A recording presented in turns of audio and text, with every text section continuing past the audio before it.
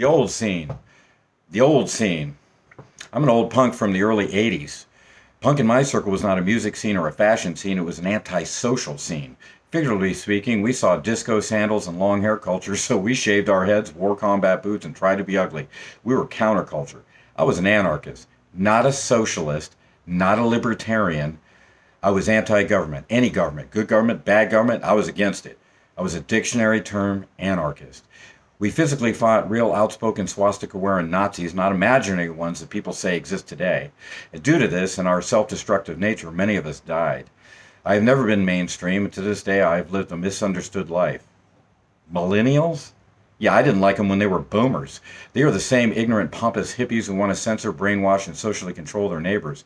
Kerouac was already hip to this in the 60s. He didn't like them either.